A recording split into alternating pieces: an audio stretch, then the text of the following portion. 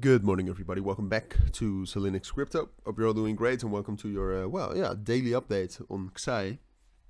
Very much needed. I mean, yesterday evening it was absolutely bullish, and since then it has dropped down quite a bit. I mean, you can see we had some nice bullish momentum starting at 5 p.m. Went all the way from 95 cents to $1.2, back to our previous top, and now we are there's a possibility we've actually created a double top, which is actually usually a reversal pattern. So that would be bearish, but just in general, I just wanted to give you my thoughts on XAI. All right, we got some news we need to talk about yesterday. In general, I'm not sure if they have actually talked about this news at all, which I'll quickly check. I don't think they did, which is actually pretty weird. But no, the news which I wanted to talk about is that DWF Labs, which is known for crypto pumps, and in general it's just a market maker that's doing pretty well. You can see right here that they have announced the launch of a Sentry node on XAI games. All right, so them backing XAI. I mean, I already think XAI is great. Like I've said before, I bought XAI down here at like 65 cents. Together with the Signal and the premium group, all right, which I have. Links will be down in the description. But we bought it, and I think long term XAI still has a lot of potential. It's still only at a sub 300 million market cap. But now on the short term, I'm a little bit worried. I mean, like I said, this bullish momentum was good to see. And we also, I assume, I haven't looked at it, but we also got some good bullish momentum right here. However, the momentum right now, it's kind of been the same.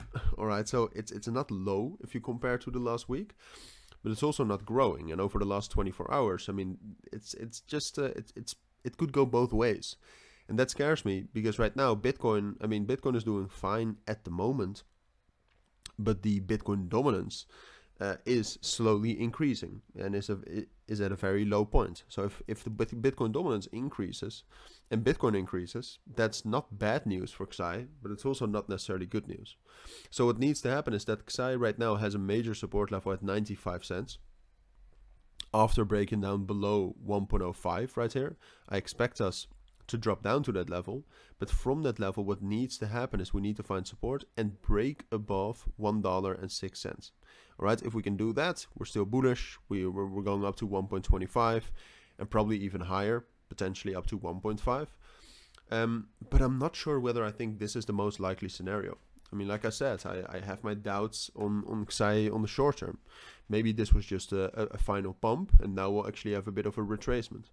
So that's something we'll have to see, because in the other scenario, which at this moment I actually do think is most likely given the structure and the price action, if XAI drops down to that level and is not able to find a break above 1.06, then at some point of time 95 cents is going to break, and then we're dropping. All right, then we're dropping down to 85, 80 cents, and then the market structure, at least on the short term, is bearish. And like I said, that's actually what I think is most likely if you look at the price action right here, especially this bearish momentum, the market circumstances in general, and then also the momentum that's not really growing anymore for XAI. So there's definitely a possibility we'll still be bullish, but we just need to break above 1.06 pretty quickly. All right, so keep an eye on that.